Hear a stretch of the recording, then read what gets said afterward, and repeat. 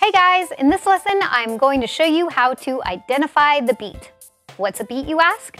Well, when you're listening to a track and you're nodding your head, you're typically nodding to that main driving beat, unless you have no rhythm. But you guys got rhythm, so you're good to go. So I'm just gonna play this track right here, just as an example. And you'll notice I'm nodding my head to a sort of tempo, the rhythm of the main driving beat. Now this is a house track, so it has kick drums on every head nod, right? So it makes it a little easier to find that beat.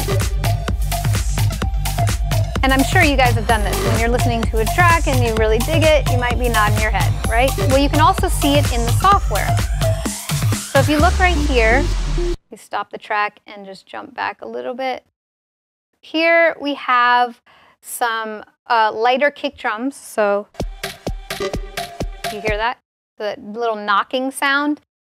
So you see it, it's right here, and you'll have like transients right here. So this is the beat grid that I have already set up. And if you want to learn how to set up beat grids, definitely check out the Traktor Pro 2 course, because I show you how to do that.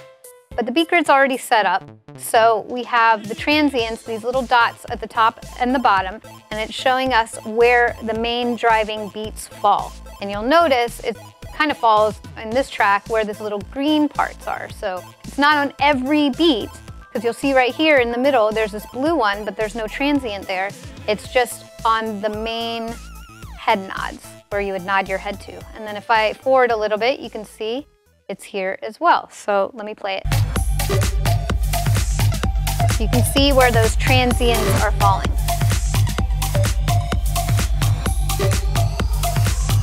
Now that was a house track. Let's nod our head to a broken beat track. So house track is also called like 4 on the floor, because every beat has a kick drum. And most house tracks are in 4/4 time, and that's a time signature. We'll get into that a little bit later, but that's why they call it 4 on the floor.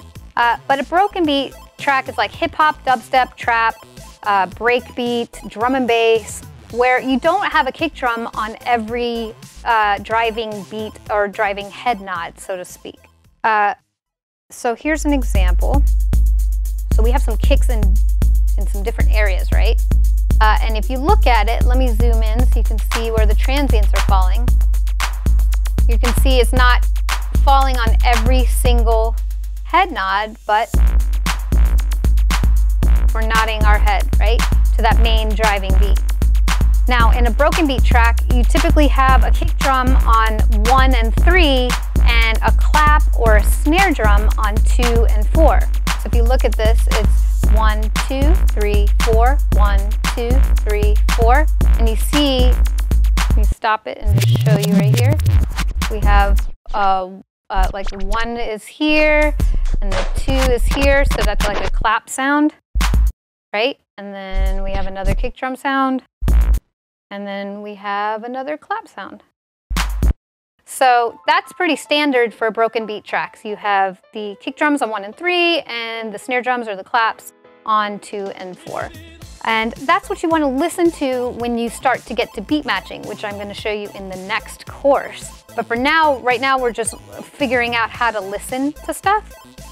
So I would listen to, if I was mixing broken beat, let's say drum and bass, I might be listening for the snares to match up the beat. But if I'm mixing house, I'm listening for the kick drums. That just is what works for me. You would play around and find what works best for you. But the reason why I picked those sounds is because it's the most prominent sound in those tracks. So that's what you want to do when you're picking sounds to listen to beat match. So the next thing I want to show you is how to isolate the different sounds in the track. So we have the EQ right here, and I'm going to show you how to isolate the drum sounds in the track, because you really don't want to really focus on all the other instruments and stuff. When you're beat matching, you really want to listen for the drums. Now, if there aren't any drums, you might need to listen to a synth that's repetitive or something like that. But for the most part, you're identifying the different types of drums. And the way to tune your ears to the different type of drums is using the EQ. So right here, I'm just going to turn it all the way down. So if I just turn up the lows, that's the kick drum. So let's get to where the kick drum's playing. You hear that? And it's very prominent. That's what we're nodding our head to. Then the mids is the middle range, the middle frequency range in the song.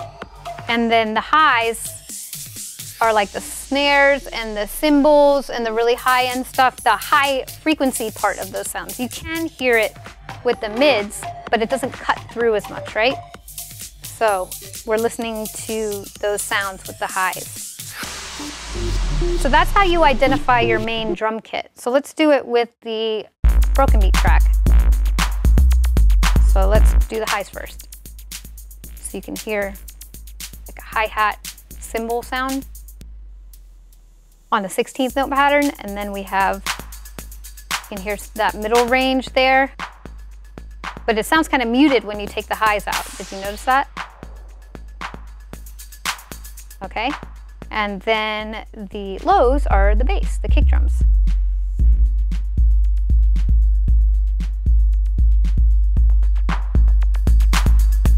So that's how you identify the beat or the head nod, right?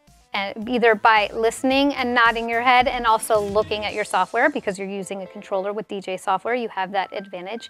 And that's also how you identify the drum kit and isolate the sounds so that you can really hear them individually by using the EQ right here. So if you want to learn more, check out the next video.